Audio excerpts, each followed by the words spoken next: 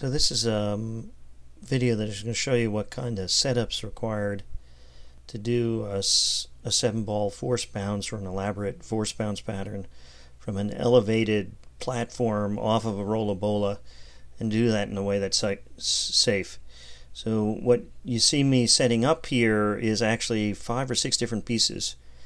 So on the bottom you'll see there's a bench, and over time I added the rails onto the side.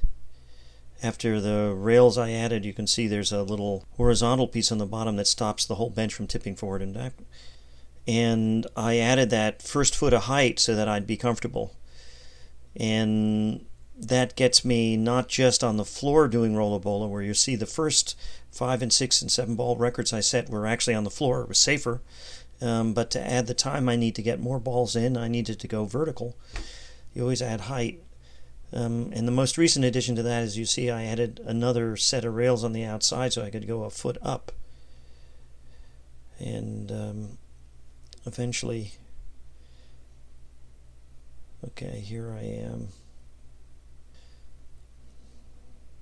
So there are 4 parallel tracks going on in a 7-ball force bounce pattern. The balls are traveling on the outside, right and left, and then they cross, alternating like a zipper, and then they're traveling on the inside, coming up.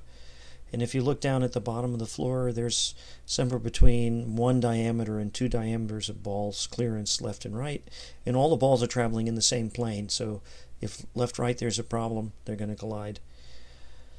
And then all that set up, so I have the extra rails in order to go the extra foot, so I could go up a foot. I'm standing on top of 2 feet with a Rola Bola, makes it almost 3 feet tall when I'm standing on top of the board of the Rola Bola. I needed to add that foot, or I wasn't going to have anything to catch if I needed to stop or collect the balls.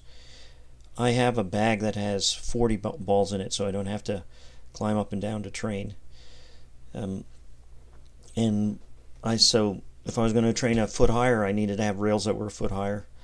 I take them off because where I normally train during the week, this is 3 out of the 4 practices I do, or I'm in a space that doesn't have the ceiling. This is a 9.5-foot ceiling.